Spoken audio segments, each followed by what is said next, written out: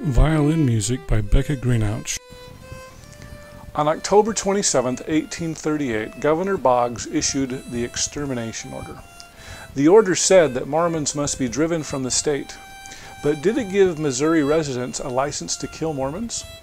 Dr. Alex Baugh from BYU will answer that question, and we're going to tackle some other interesting myths about the Extermination Order. You're not going to want to miss this episode. Check it out. And so we're into October now. Into October. And so Lyman White's leading some Danites that are burning some Missouri villages and things like that as retaliation for all the previous persecution. Yeah, I think that's right, a good way to say it. It was retaliation for all that's been going on and them picking on us. Okay, and so then 3 Mormons are captured. We have this battle. Boggs gets news that Missourians have been massacred, and then he issues the Extermination Order. Now, I do argue, and I think I've demonstrated this in enough writings to most people would agree, I would think they would, that this was not meant to be a killing order. This was a removal order. Which order? I'm sorry. The Boggs or the... October 27th, 1838, we call it the Extermination Order. Right. But Boggs is not saying go out and kill every Mormon. Okay. That's not legal. These are American citizens. These are Missouri citizens. What he's saying is the Mormons must be exterminated. And then he says, or in other words, driven from the state. I think it's very clear that he's basically saying, let's tell them they've got to get out. Now, that order was unclear to some people. I'll be honest with you. I think that we can safely say that. Do you think that some Missourians took that as license to kill? No? Not really. I think it confused them, and Donovan and others who, when they read the order, kind of wondered, what's he doing? But I think they realized he's not saying go kill all the Mormons. He's just saying get out of the state. Get them out of the state. Now, if they don't go, then we have we'll take more decisive action. But Boggs is not a killer. Now, that Mormons might hate that statement. He's a Christian man. He has 10 children. I mean, but he's a politician, for crying out loud, and he's going to appease his own Missourians, not the Mormons. Mm-hmm. He's had it with them. He's been dealing with us since Jackson County, because he lived in Jackson County. He didn't like us there as much as anybody, and we just seem to keep having problems with us. So he's saying it's time. States' rights. He can do what he wants. Get him out of here. Let somebody else deal with him. And if you read, Rick, an 1828 dictionary, Webster's Dictionary, the first dictionary in the United States, the first definition of exterminate is to remove from within one's borders. So clearly, Rigdon's was, exterminate that we would kind of associate it with today. But Boggs, I think you read his, if you read carefully his thing, he's saying they must be driven to the state. Now, if they don't go, then we can have forceful action against them. I mean, we may have to take stricter measures. But he's not saying go kill a Mormon. Okay. Or go kill all the Mormons. And I think Donovan and others realized that's what the order stood for. So let's get him to surrender, get him to leave, and then hopefully this will. And in fact, later when he talks to the Missouri legislature, when was it? 1840, 3940. Anyway, he says, "I issued the extermination order to prevent the effusion of blood. I don't want people killed. I want them removed so we don't have to do more extreme measures." So I'm just absolutely convinced and yet so many Latter-day Saints think that the Extermination Order was a legal order to kill.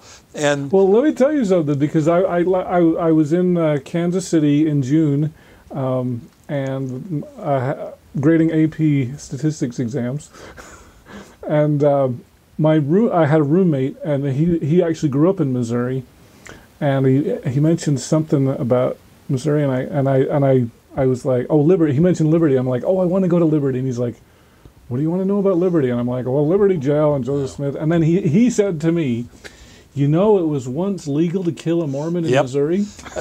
I've heard that for so many years. It just makes me ill. again. So there's non-Mormons that believe this too. And then they say, okay, in 1976, Governor Christopher Bond issued the rescinding order of the Extermination Order. By the way, that was given at Stewartsville, Missouri, during one of the RLDS reunions. A lot of Latter-day Saints think he was doing it for us, meaning the Utah-based church.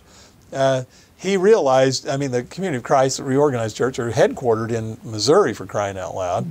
And he came there to present that to, was it Wallace Smith? I guess it. Yeah, I think it was. And he did that as a gesture, you know, a token political gesture, I guess you might say, to say that book, that order is terrible. Let's remove it. And so that was more for the Community of Christ than well, I think it was us as well. I mean, after all, we have roots there too. But it wasn't given to our church leaders or to President Kimball or whoever. Oh, really? I didn't know that part. So it was their reunion. And I think a lot of Latter-day Saints say, oh yeah, until 1976 it was legal to kill a Mormon. That is so far wrong that it's unimaginable. And yet Mormons, Latter-day Saints think, you know, if I say something like that, that I'm pro-Boggs or something. No, he made so many political missteps in regards to Latter-day Saints. You just kind of wonder. But he was a politician. He was a politician, and he's trying to keep with his political base, you know. And he was an only one-term governor. I mean, there's no way he's going to win in 1840, and he knows it. And all the Missouri was politically divided. Western Missouri is so different than St. Louis area, and he's from the West, and there's no way he could have gotten reelected. There's no way. But he did try to account for his actions to the Missouri legislature. But he said, I didn't do it to kill him. I meant to try to stop any more activities that might cause bloodshed. So, but anyway, so back to we have the 3 Mormons killed, including Patton, and the message sent to the governor that, and see if he would have come out there and just checked things out and told everybody, come on, let's get along. I think things could have turned out a lot differently. But he gets this misreport, and he says we must drive them from the state. So meanwhile, militia from all over the state is being called to northern Missouri now. What's interesting is the commander who's supposed to carry out this order is none other than, guess who? Atchison. And he knows Atchison's not pro-Mormon, but he's sympathetic. And Doniphan's been his law partner earlier, and they're good buddies, even though they're politically different. Doniphan was a Whig, Atchison was a Democrat. Oh, okay. But the point is, Boggs immediately removes Atchison from command. And so Atchison has to go home. Oh, really? And he calls a guy by the name of John B. Clark from Howard County, a general there, to go up and supervise the surrender and removal of the Mormons. In the meantime, now Doniphan, I'm trying to get one's a political brigadier general, one's a major general. I get them mixed up as to which was the higher, but Doniphan's a subgeneral to Atchison. But the one who held the same rank as Atchison, but not the supreme commander of the 53rd Regiment, I think it was none other than Samuel Lucas from Jackson County. And he's going, okay, Clark's not here yet. I'm the guy in charge. I have the most military authority. So he's the one that actually says, let's go after Joseph Smith right now, and let's go get him. And they do. And of course, by this time, Joseph has heard about Hans Mill, and I can come back to that. And Lucas says, we've got to get Joseph Smith. He, of course, goes after several other leaders. Joseph, Hiram Sidney, the first presidency. Lyman White probably should have got him. This guy was doing some things that he shouldn't have done up there in Daviess County. There's just no question. Okay. But anyway, they'll arrest 6, 7 prisoners. And this is where, of course, Lucas says, why don't we just have a military tribunal and court-martial these guys and shoot them. And this is when Donovan steps up and says, you can't do that. Joseph Smith is a civilian. He's not even he doesn't have any militia authority, and he didn't. Now, Lyman White did. That's an exception there. But that's when Lucas says, well, I don't know what to do with them. And Clark's not here. Maybe I'll take them down to Independence. So that's when he arrests them. They have the court-martial, but Donovan refuses to shoot him and says, you can't shoot him. And if you do, I'll hold you responsible. I'm an attorney. That was in the primary lesson. I remember that part. Yeah. I'll hold you responsible before an earthly tribunal, so help me God. So Lucas goes, he has to back down. And Donovan will, he'll take him to the cleaners. And Donovan's our attorney. And so that's when Lucas takes him down to Independence. He waits for John Clark to come to finalize the surrender at Far West, and then Clark says, okay, we got to take him for a hearing over in Richmond. Now, that's jumping way ahead of the game. But did you want to talk about Hans Mill? Yeah, because we got to figure out where that is. Okay, so but really quickly before we go there, so this is when Joseph gets sent to Liberty Jail. Is that no? That he actually is taken down to Independence. He's there from November 4th to the 8th. And then on the 8th, Lucas receives word he's supposed to take him over to Richmond. Okay. They get over there on the 9th, and from the 9th to about the 30th, they're going to have a preliminary hearing in Richmond under the auspices of Austin King, who is the circuit judge there.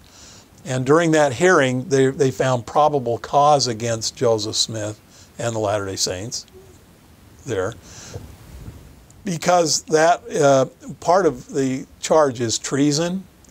When they were up in Daviess County, they burned Jacob Stolling's store.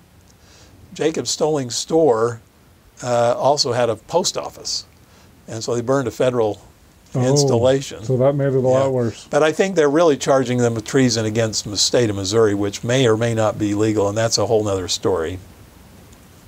But treason, nonetheless, is non-bailable. Okay. So you can't post bail and say, I'm going to show up for my hearing. So what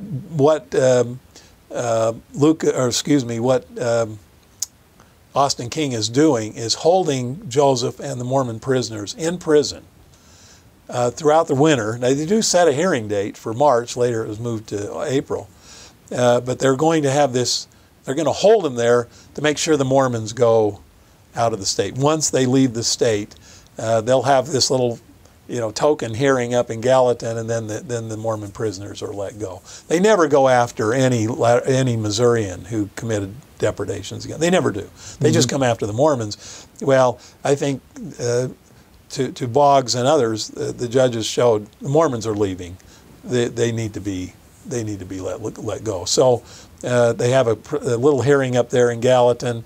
They can't hold a hearing up there for two reasons. Number one, they asked for a change of venue. These guys are so upset, the Mormons, for what they did to them.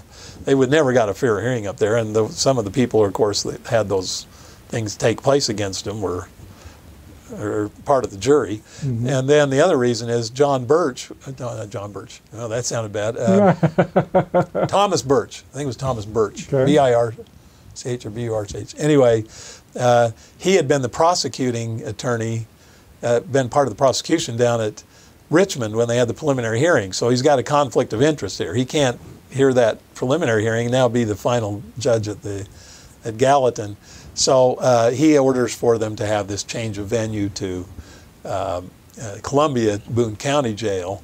And while they're in Chariton County, the guards say, hey, we were told to let you guys go. We're going to drink some grog, and you guys, you need a horse. That Joseph negotiates for a horse, or maybe it was two horses. And then they said, we're going to go to bed, and you guys get out of town, get out of here. So, and then they made their way to Quincy. So that's kind of the long end of things. But I hope you enjoyed our conversation with Dr. Alex Baugh.